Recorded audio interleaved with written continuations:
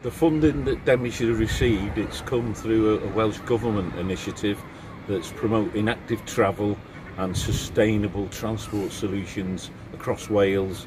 But on this occasion, Denbighshire have been successful, and apparently the schemes that we have put in have been recognised by Welsh Government as something to be used as a template elsewhere in Wales.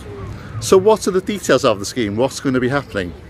In its simplest form, we're concentrating on coming out of the COVID epidemic in relation to pedestrians in the high street and in the streets of the towns across Denbighshire. And in its simplest form, as I've said, we're looking at widening the footpaths in the appropriate places to generate more space for people and residents to operate social distancing as per the Welsh Government guidelines. So how important is social distancing in town centres like Rhyl?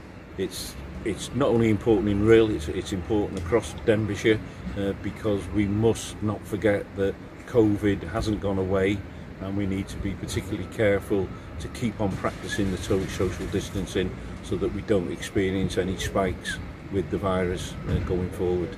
One other very important point on what's happened with COVID-19 is that it has encouraged more people to go out and exercise, either walking or on bicycles, and so this is an opportunity to maintain that increase in active travel on bikes, on walking, which ultimately will be good for the health and well-being of the residents of Denbighshire and of course across the UK.